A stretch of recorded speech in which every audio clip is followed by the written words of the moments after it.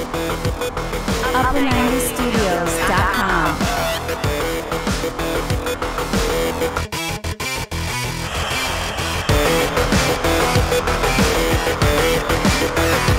Hey, what's up guys? Welcome back to the channel. 75 points last week, 68 points this week with no hits. Upper 90 Studios is now at 230k in the overall rank with close to 615 total points. Sometimes we live with fear that if we make one mistake, it'll all end in disaster. But really, everything we do is just an experiment. My favorite moments in fantasy started with a see what happens approach. And this week, let's see what happens when I drop the most informed player in the game. It's a massive risk, but so was leaving out Vardy against Fulham. I saw what my competitors were doing. They got rid of Salah, I kept him. There's an adrenaline when I do the opposite of what others are doing, at least when it works. When it backfires, then I cry in the corner like a little baby. Let's get right into it with a Game Week 10 review. 68 points, the average was 44. Big green arrows that cut my rank in half from 470k to 230k. Another clean sheet for Mendy, 6 points, this time against Tottenham. Mendy has more clean sheets than any other goalkeeper, and he's only played in 6 out of the 10 games. 7% ownership overall. He's been a key differential against the popular Emi Martinez and Alex McCarthy. They've let in 13 goals and 16 goals respectively. Guess how many goals Mendy conceded? 1. Chilwell, 8 points. He's registered a goal, assist, or a clean sheet in every game this season. No defender comes close to Chilwell's average of 8 points per game. I love Dallas, 8 points, Ayling 5 points, leads with back-to-back clean sheets, which I didn't expect, but they deserve the points for the hard work and the number of chances they create. Salah, 12 points, captain. He nearly scored 3 minutes in when he got in behind the defense, and he had a similar goal disallowed by VAR for offside. Other than that, he was pretty quiet, and he got subbed early, so I'm going to take those 12 points. Not going to get greedy. That's now 9 out of 10 captain returns for my team this season. Bruno Fernandes, 10 points, vice-captain. The first half versus the second half, that's a perfect representation of Manchester United this season. 2-0 down at the break, great determination to fight back. United, they're a difficult team to assess, but they have a quality player in Fernandes with the ability to change the game at any moment. Jack Grealish, 10 points. He was brilliant, maximum bonus, but he deserved more than just a goal. Some news coming in that Villa's game against Newcastle could be off this week. If it is, I may be in trouble because I did something.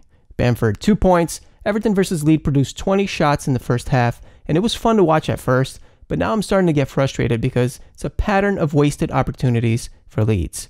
Calvert-Lewin, Son, and Kane deserve their blanks. In Tottenham's case, you could see they had another gear, and it was still a good result against Chelsea. 2-0 win against Manchester City the week before. Tottenham's current run at the top of the table is longer than in their previous 10 seasons combined. It's a winning mentality, but it has to translate into FPL points. This was the first time at least one of Kane or Son failed to deliver a return since Game Week 1, and I was fortunate that Fulham did an excellent job containing Vardy. Tottenham faced Arsenal, who were beaten 2-1 by Wolves without one of my favorite players, Raul Jimenez, and I hope he makes a quick and full recovery.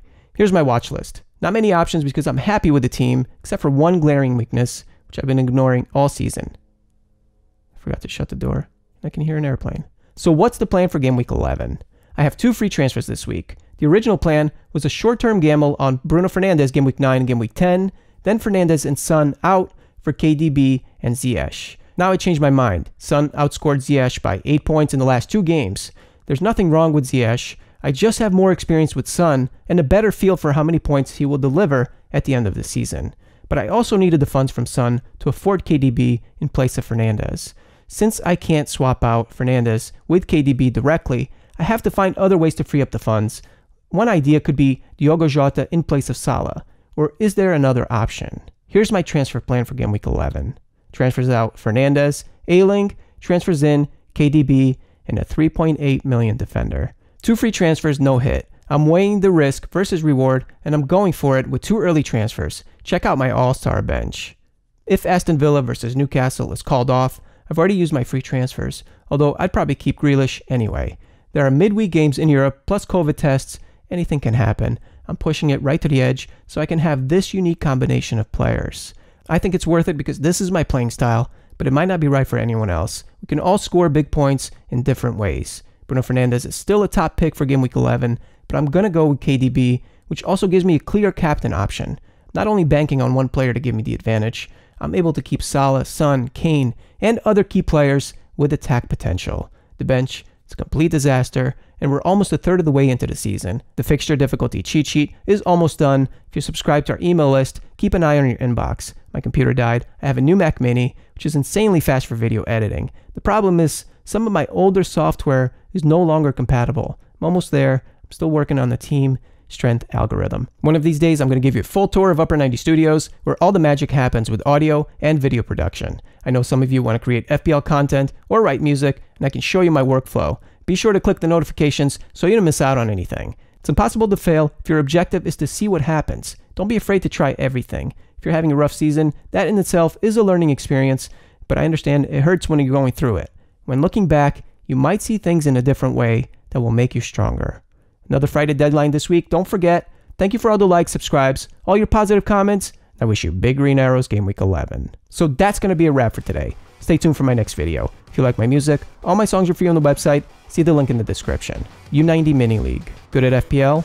Join U90 Mini League for a chance to win. Be sure to follow at Upper 90 Studios on Twitter, Facebook, or Instagram, where you get an inside scoop before YouTube. And if you're brand new to the channel, be sure to like and subscribe and turn on your post notifications, because this season is going to be epic. Don't forget to subscribe to our email list and get your free fixture difficulty cheat sheet. Click the fantasy tab at upper90studios.com. Thanks for watching. See you soon.